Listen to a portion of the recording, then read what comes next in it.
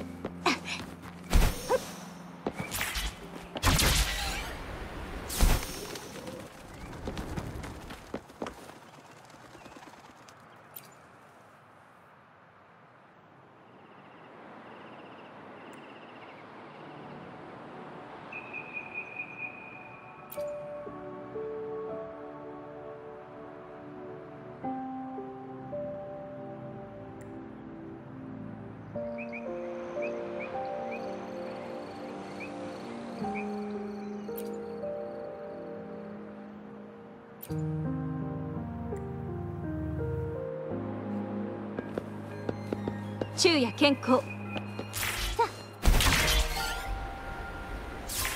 はっはっ、風に乗って。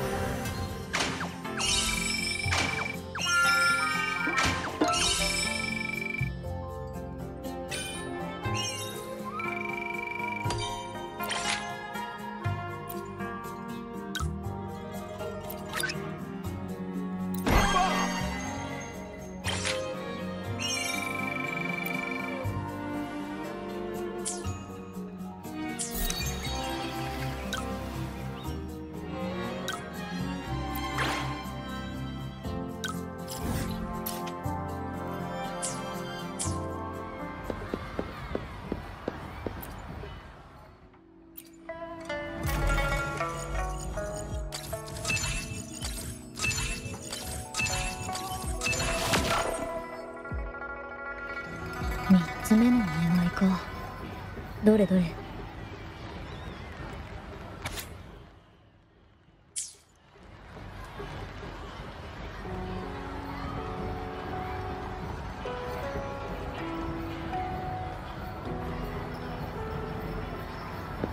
昼夜健康。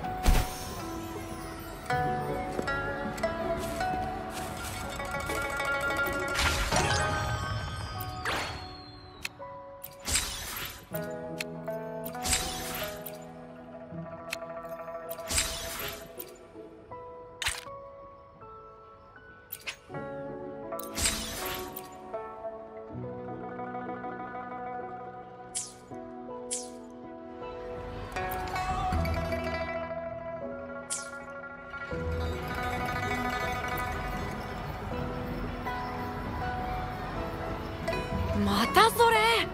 そんな古臭いストーリーもう飽きたって。ヒーローショーっていろいろあるんだからさ、今日は違うのにしよう。虹の魔境とかは俺がフレイムマンで、お前は残像に操られるフレイムマンの仲間な。やだよ、どうしていつも僕がやられる役なの？悪役なんてやりたくない。それにこの前約束したじゃん、僕がフレイムマンじゃなきゃ一緒に遊ばないって。分かったよ。じゃあ違うのにしよう。海の底の一大事はお前がフレイムマンで俺がフレイムマンの仲間。これで文句はないだろ。スミちゃん、やだ、また僕を騙そうとしてる。海の底の一大事は最初からフレイムマンが敵の罠にはまってすごくかっこ悪いやつじゃん。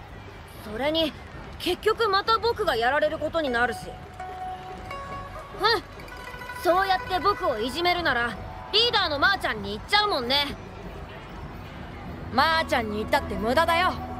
むしろまーちゃんがいたらお前なんか絶対フレイムマンになれないよ。それでも叩かれる役にはならないもん。変な人と空飛ぶウサギだ。まーちゃんがいない時はこの俺がリーダーだからな。お前も一緒に遊びたいのか？じゃあお前残像の役な。新たな名称を認識。ウサギを呼び名に追加しました。演算速度が 150% に上昇。 CPU 温度90度、91度、92度。このウサギ怖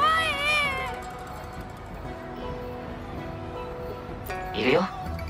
総理の CPU の温度が上がらないようにプログラミングした。もう大丈夫。新たな名称ウサギを記録しました。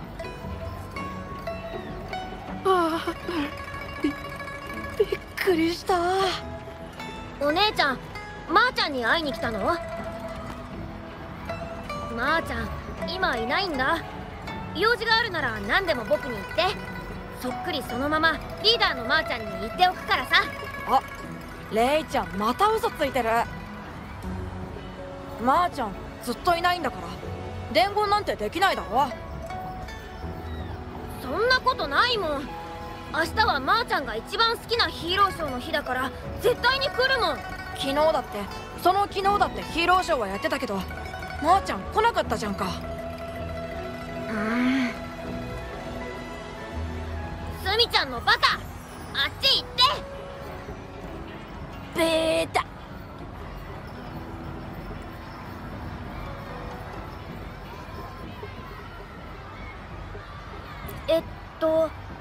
まーちゃんは僕たちと一緒に街の中で遊んでるか、ヒーローショーを見に行ってるか、あとは秘密基地に行ってるよ。キーワード検出、秘密基地。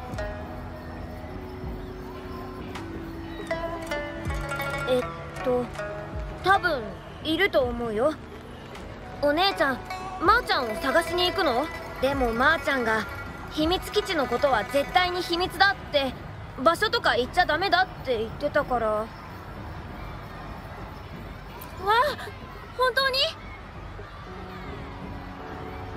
そういえば確かに体の中の炎の力が覚醒しそうだってまーちゃんが言ってたかも。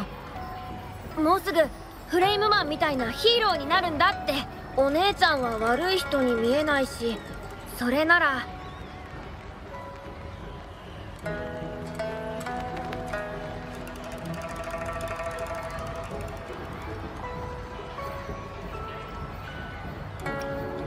お姉ちゃん、まーちゃんには絶対に僕が秘密基地のことを教えたって言わないでね。それから早く戻ってきて一緒に遊ぼうって伝えて。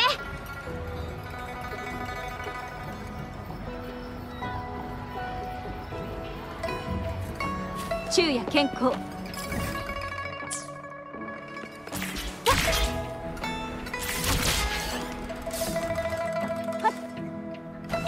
こんな手はどう？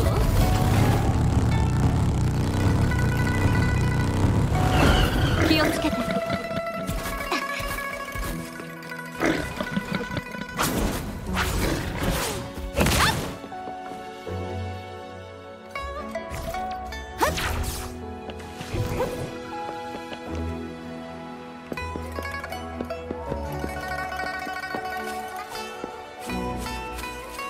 こんな手はどう？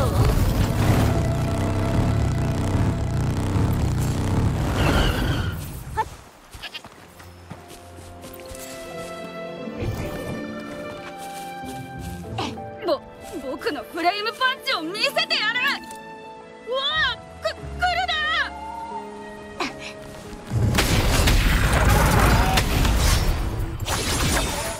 神にも劣らぬ。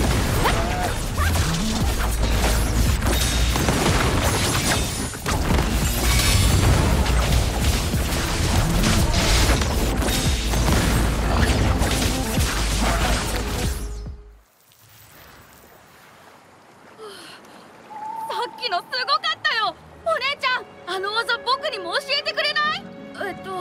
ありがとうお姉ちゃん。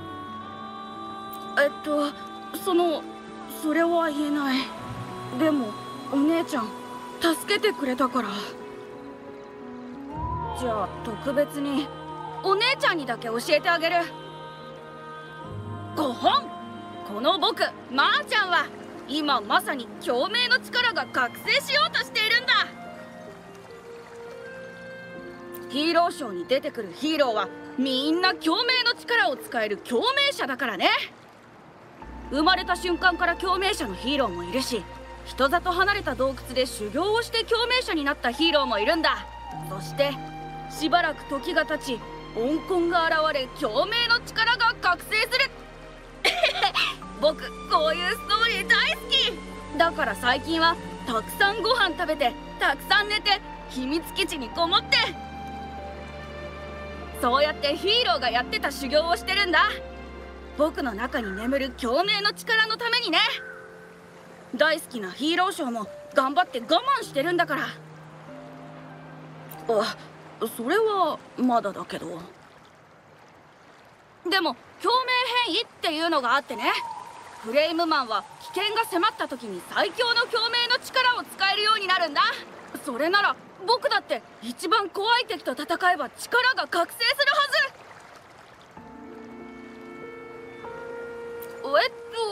あれは想定外っていうか、僕もあの残像がどこから出てきたのかわからない。でもすごいヒーローになるためには残像よりも強い相手と戦わないと。でもそれじゃあお姉ちゃんはどうすれば共鳴の力が覚醒すると思う？そりゃそうだよ。共鳴の力がないとヒーローにはなれない。ヒーローは共鳴者だって決まってるんだから。ヒーローになったらちゃんと仲間を守れるようになる。何も怖くなくなるんだ。それにヒーローってかっこいいじゃん。ヒーローショーだとみんなフレイムマンばっかり褒めるしさ。だからヒーローのただの仲間で終わりたくないんだ。どうやって？お姉ちゃん早く教えて。それお母さんがいつも言ってることと同じじゃん。お姉ちゃんもっと真剣に答えてよ。ヒーローなら何人か心当たりがある。彼らなら何か知ってるかも。彼らの暮らしぶりや冒険の話を記録して見せてあげるよ。実際のお手本を見れば少しは参考になるかもしれない。おお、いいの？それってヒーローショーよりもすごいじゃない？お姉ちゃん、そのヒーローたちのお話はいつ聞かせてくれるの？レイちゃんとスミちゃんにも聞かせてあげたいんだ。時間と場所の設定、酔い月会をおすすめします。月追祭の当日に開催される酔い月会。こんな一大イベントなら子供たちもきっとみんな聞きに来るはず。それに月追祭まであと数日ある。その間にまーちゃんの願いを叶える準備ができるかも。じゃあ月追祭当日の酔い月会はどう？それまでにいろんな話を記録してくるよ。うん、約束だよ。絶対だからね。お姉ちゃん、また酔い月会で会おうね。